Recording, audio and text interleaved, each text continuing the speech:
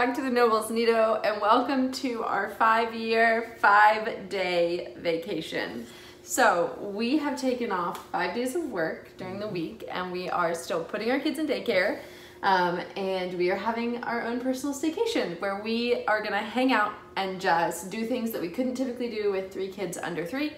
If you're new around here, we have a 3-year-old, a 1-year-old, and a 3-month-old. And we can't really do a lot of stuff that we really love because they're just not capable of being carted around. So it's already 3 p.m. on day 1 and we've spent all day in bed. That was our goal, was to spend all day in the bed, 1 day in the bed, doing nothing. And we've done it. Just breathing with no noise, nobody that needed us. Yeah, it was great. Yeah, it's one of those things that you just can't do all the time though. Like we're kind of already getting to our wits' end right now. Hence why we're out of bed at 3. Super great to just have some time in silence and just relax in the bed, but can't do it every day, and so we already have things planned for the rest of the week, which is great. So we are about to just do like about an hour of chores that we have to do, and then we're gonna go get the kids and end day 1, and then we'll see you tomorrow for day 2.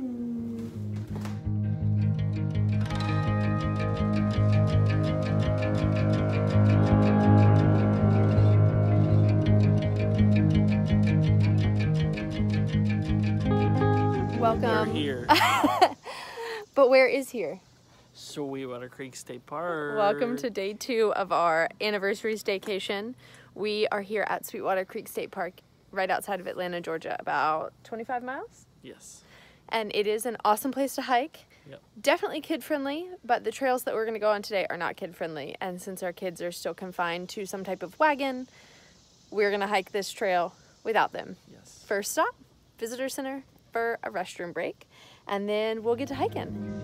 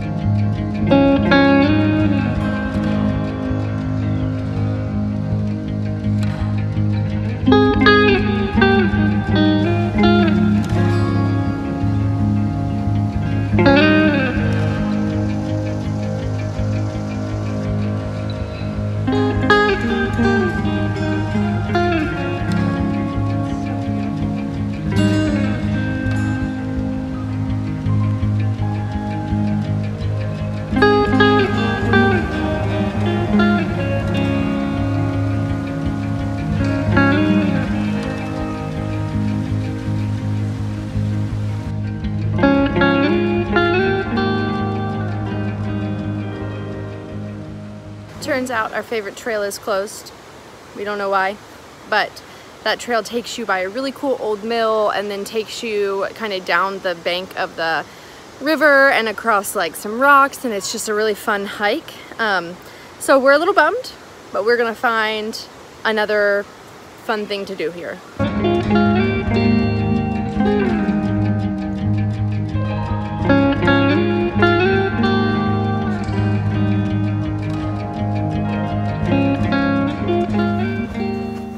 We were all suited up, went back to the car, got our lunchbox and some chairs, and we're just gonna go have a nice picnic lunch by the water. On the water. We're gonna sit on the water like Jesus walked on the water. If you just pray about it, it'll be great. It'll be great.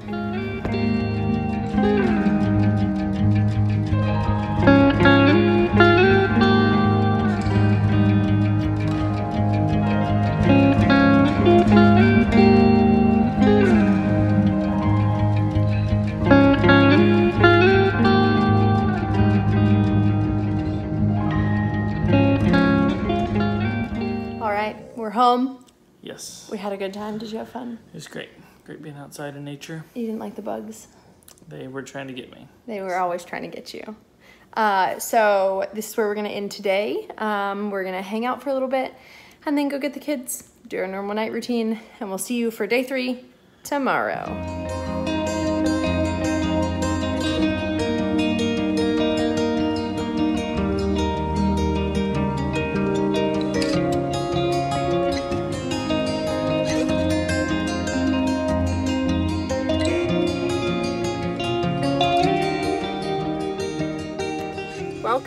to day 3 of our staycation. This morning, or I guess today, we are doing 2 things that we love. Well, one that I love and one that Bryson loves. So I already drug Bryson to a coffee shop we had never been to before, and we had a great time. And now we are doing the thing that he loves, which is playing disc golf. Yes, sir. So we're at a place in Covington, Georgia called Parker's Pasture. Parker's Pasture. And we're gonna go play some disc golf, and it's gonna be a great time. If you don't know, disc golf is a phenomenal sport to get your family into. It's super affordable. Yeah. You only really need, like, you can play with 1 disc, but I would recommend buying like a starter pack, which is like $25, $30, and they give you a putter, a mid-range, and a driver for you to start playing and getting out with your family.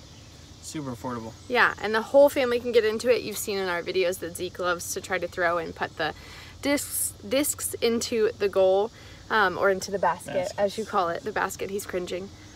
So if you are looking for a fun outdoor family activity that is cheap or basically free, that is a great one. So we're gonna check out this today, see if the terrain would be amenable to our wagon, and see if we can bring the kids back in the future. So let's go. Let's go.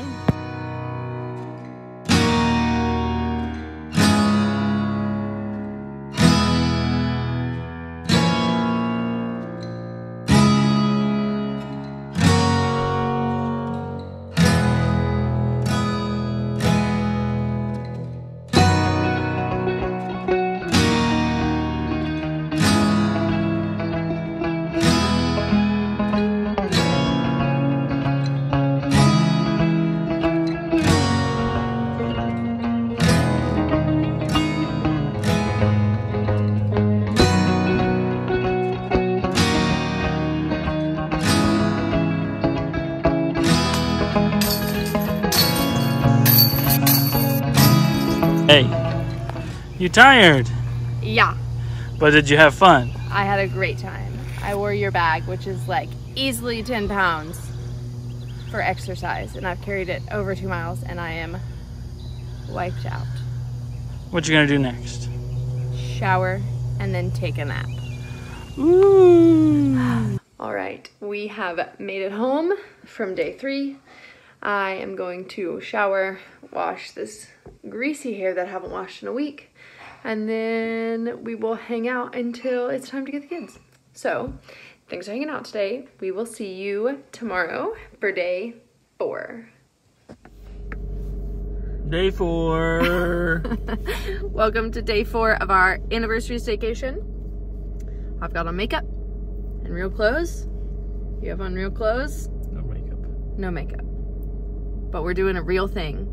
Where are we going? We're going to Putt Shack. Putt Shack! I have been wanting to play putt-putt for a while, but like, you know, like the cheesy putt-putt that you play at the beach kind of thing. But there's this place in Atlanta called the Putt Shack. Yeah, it's an indoor putt-putt, and they have like a few different courses that are 9 holes, but they're really fun and interactive and all indoors. And we get to eat lunch as well. Yeah, so we're a little bit early, but we're gonna head that way now. And we'll take you along for the ride.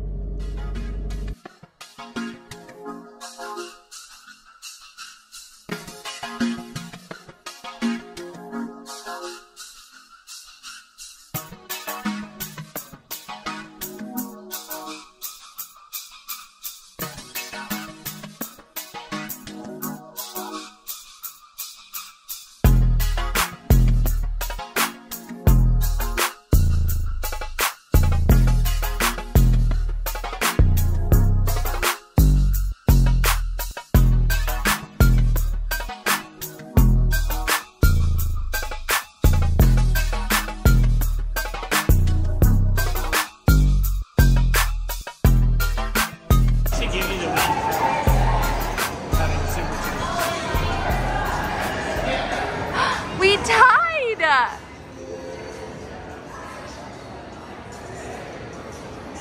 Well, you win because, I'm telling you, it's because you got super tubes. 3 hole-in-ones.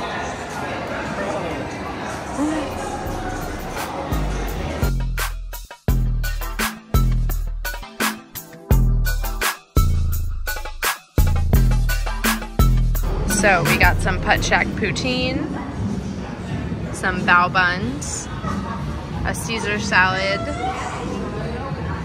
and this cute face. Welcome to day 5, last day of our anniversary staycation. What are we doing today? You tell them we're walking some path indicator. Okay, so we are just kind of loafing again today. No like giant plans. Yeah, we have to do some chores, but well, that's not really fun though. It's not loafing. It's loafing. Okay, it's loafing. So we're indicator at this path. There's a giant path system in Atlanta, and we want to walk a certain path that we see all the time on our drive home because we eventually maybe want to start roller skating, or it'd be great for bikes if the kids decide to get into bikes and stuff like that, since our area is not really safe for that because cars drive too fast. So we're gonna spend this morning walking that, and then I think if we have time we're gonna do the yard today. Which, I mean, that doesn't seem like anniversary fun, but getting it done will be a relief to us, so that's anniversary fun. And then we have to go to my favorite coffee shop to pick up some more beans for the espresso machine, which means I get to also get a cup of coffee there. I get a tea. He gets tea. Iced tea. Ladies or gentlemen, if you're a coffee drinker, this is the best thing I've learned in 5 years. If you're a coffee drinker and you have a spouse that is not a coffee drinker, do not fear. Or just a significant other. Sure, if you're in a relationship with somebody that is not a coffee drinker, it can be really emotionally taxing and hard because you just want to go to a coffee shop, you want to enjoy a nice cup of coffee together, and you feel like you're being robbed of the experience. Fear not.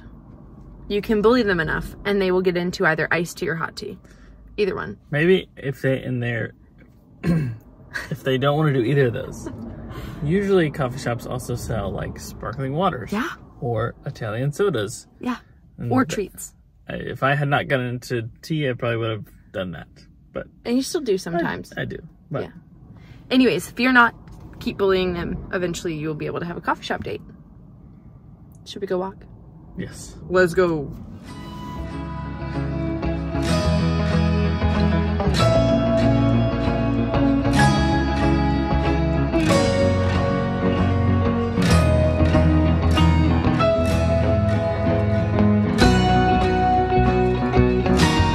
We're back. We're hot. We did 2.66 miles in under an hour, and we burned 174 active calories. My average beat per minute was 99. Pretty good. It was pretty shady out there, so it wasn't extremely bad.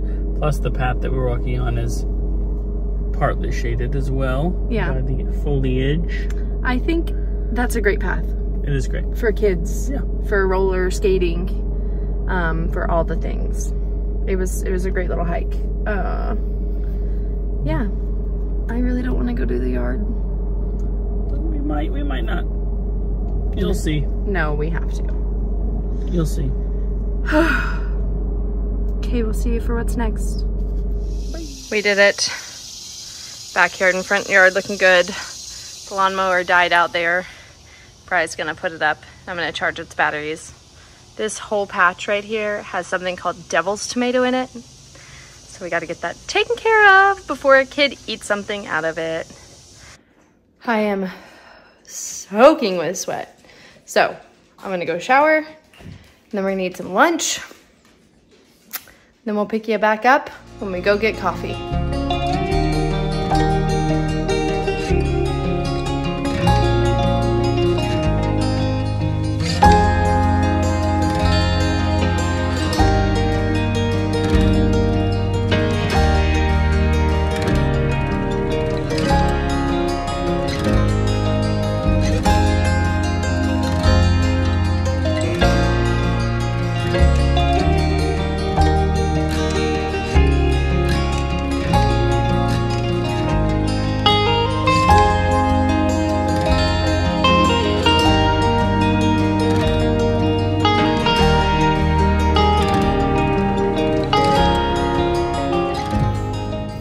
Scone.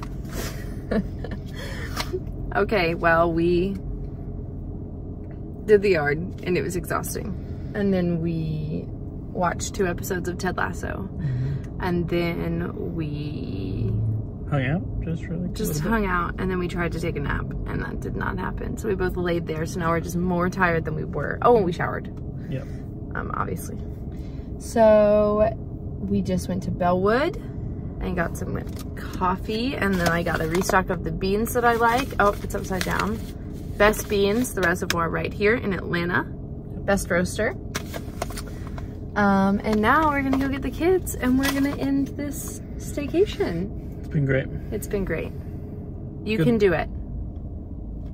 It's definitely just like a worthwhile thing to think about. If you're like, I don't have money for a vacation, but I want to spend time with my significant other, maybe I have kids, just figure out how to put them in daycare, or there might be a place that takes your kids for like a few hours a day and just go and do stuff around your area. Yeah, doesn't have to be fancy.